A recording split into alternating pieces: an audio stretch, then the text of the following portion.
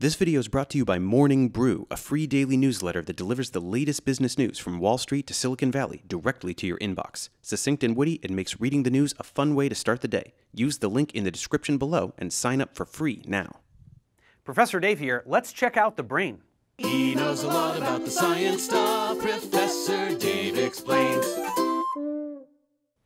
In this course, we will be talking quite extensively about the brain, so we have to know what it's made of and how it works. We covered this in reasonable detail in the Anatomy and Physiology course while introducing the central nervous system, which consists of the brain and spinal cord. If this is your first time learning about the brain, I strongly advise clicking on the card you see now to view this tutorial on the structure of the brain, and ideally the two that follow, covering the rest of the nervous system, as much of that knowledge will be assumed in this course. If you've already viewed those, we can then recall that the brain consists of 5 divisions. First, the myelencephalon, or medulla, and the metencephalon, consisting of the pons and the cerebellum. These first 2 regions comprise the hindbrain. Next, there is the mesencephalon, or midbrain. Continuing, we have the diencephalon, comprised of the thalamus and hypothalamus, as well as the telencephalon, which together comprise the forebrain.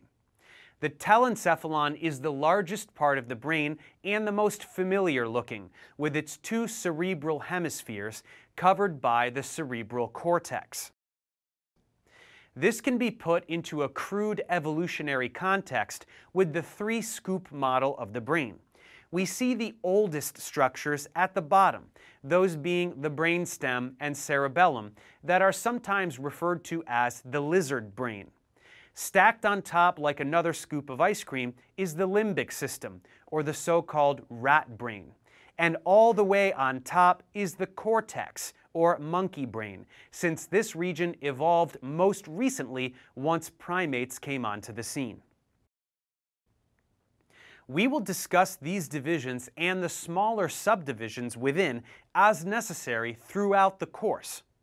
Zooming in further, inside all of these regions we will find specialized cells called neurons, which we also learned about in the Anatomy and Physiology course.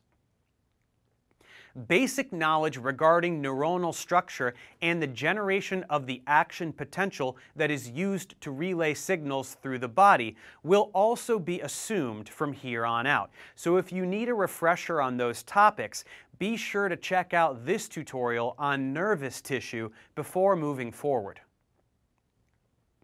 In addition to the neurons of various types, we can find neuroglia, also called glial cells, or simply glia. These are the other cells present in nervous tissue that are not neurons.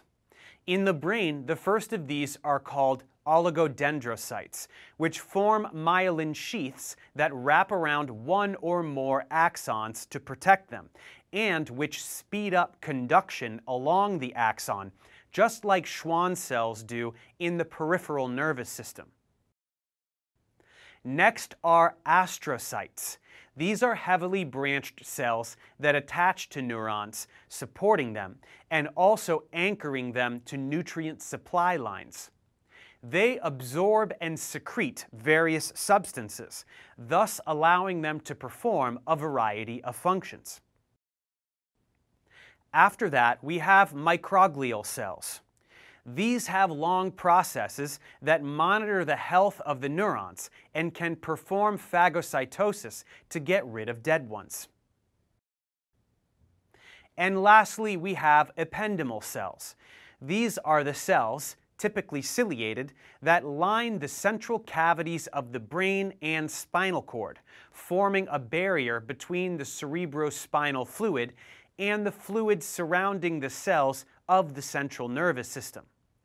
This cerebrospinal fluid cushions the brain and protects it from physical trauma. Speaking of protecting the brain, we must also mention something called the blood-brain barrier. As we have learned in our study of the circulatory system, throughout the body, substances readily diffuse through the walls of blood vessels so as to service tissues with nutrients and collect waste.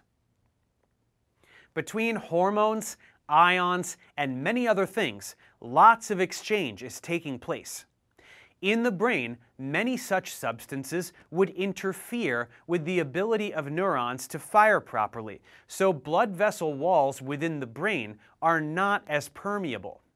Most large molecules, like proteins and many drugs, are not able to get through, while molecules that are critical to the survival of neuronal cells, like oxygen and glucose, can make it, as well as psychiatric drugs.